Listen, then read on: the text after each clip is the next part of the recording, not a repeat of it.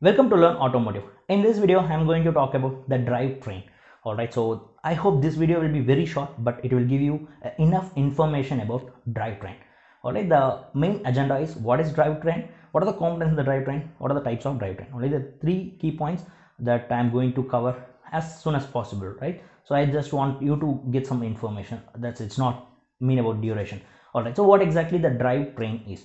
Drivetrain is a system which sends the power from the transmission to the axle. So here you just consider transmission, you have the axle, the power from the transmission to the axle.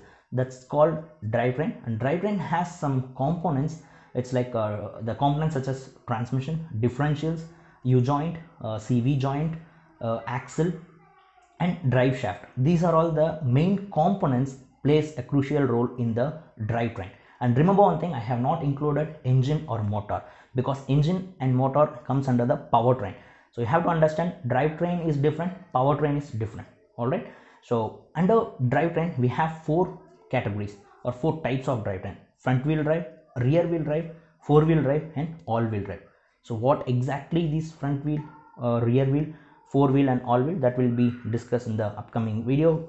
That is maybe the next video, and we should have the good understanding about the differential, transmission, and this drive shaft. That also will be explained in the upcoming video. So as I said, this video will be very short, but you can gain some knowledge. Yes, I hope you got something about the drivetrain, and soon these components will be in a queue in our another videos.